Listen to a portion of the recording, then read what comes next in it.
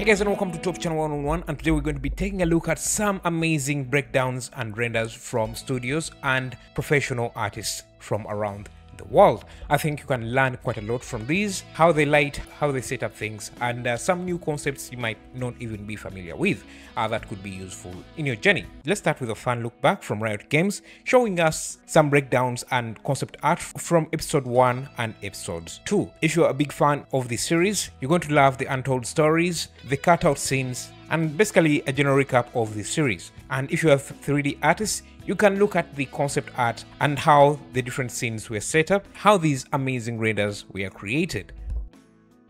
Every time I want to improve in Blender, I always look at what Houdini artists are doing and try to replicate it in Blender. That's where some of my renders come from, but this render by Olexil just looks impossible in Blender. He's using multiple solvers to create the effect you're looking at. An NPM solver for the thick mud underneath, and a fluid solver to create that gel-like effect, and then a power solver, which is basically a smoke simulation on top of all of that.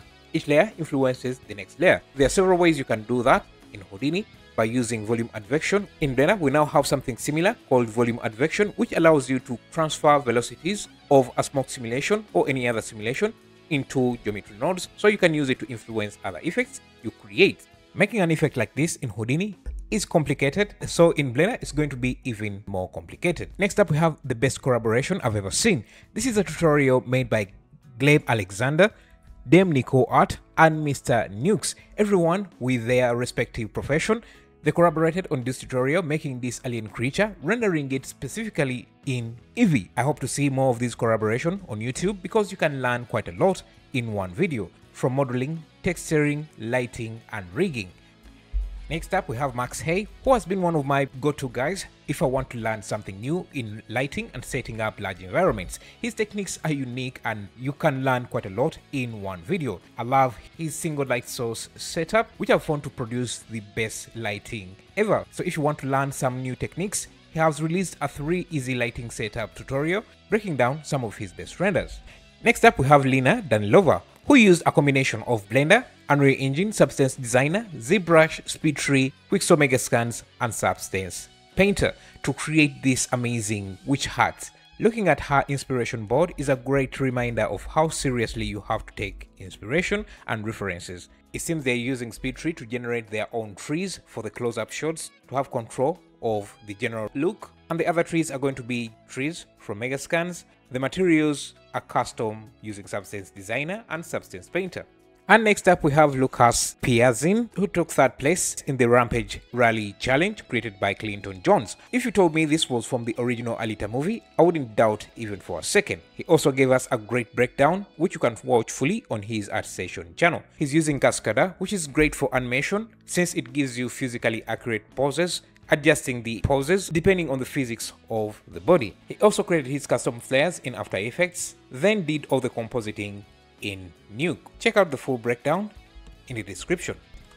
Now, this is why Cinema 4D is the best motion graphics software. Look at this render made by Ren. Of course, you can still do this in Blender, but in Cinema 4D, all these tools are available out of the box. You're not installing any add-ons to get this functionality. They are using a lot of cloners and effectors, which are basically modifiers in Blender. Thankfully, in Blender 5.0, we are starting to see some improvements because they're switching a lot of modifiers to geometry nodes, giving us more functionality and control similar to what you see in Cinema 4D. Iron Man 1 kicked off the Marvel Universe as we know it today, and also came with some amazing visual effects. Eric Does VFX tried to recreate some of the VFX from that movie, and I think he was super successful at it, recreating one of the best shot from the movie where Tony Stark is showing off his new missile. Check out the whole video on his channel.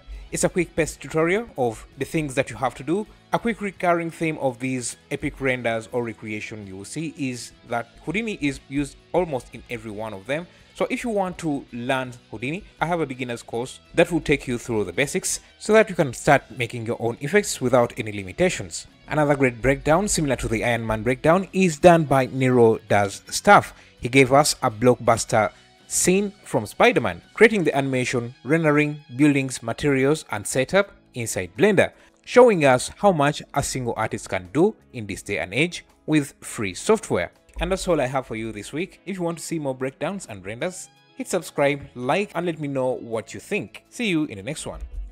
You can check out my new add-on, Looped Clothes, which is a collection of clothes that are animated and looped. You can change the wind speed, fit them on your characters, move them around with the clothes on and animated, and also my Everything Pack collection, which is a collection of my geometry node setups that I've made over time, and I'll be adding more to that. Also, my Looped Clothes now gets some static clothes that are fully textured, and I'm adding new clothes every single day. These are also going to be available to my patrons and YouTube members if you are interested in that. Thank you and see you next time.